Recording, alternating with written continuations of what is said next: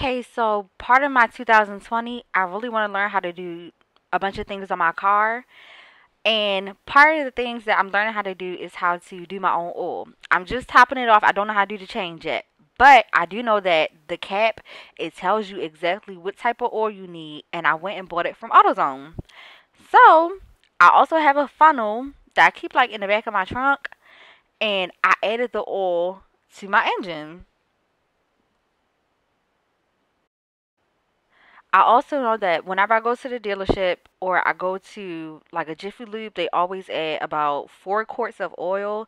So I tried to do four. I might have added five, but my car was like in the negative with the oil. It had been asking me for an oil change a few months ago, and I just didn't do it. But now I know how to do it, so I'm doing it now.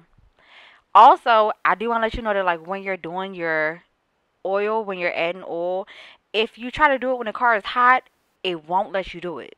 So you have to add the oil maybe like in the morning before you leave out, in the afternoon when you know that you're going to stay in. Whenever you know that like your car's going to be cool, that's when you do it. Or else you won't be able to turn the cap, or at least I couldn't.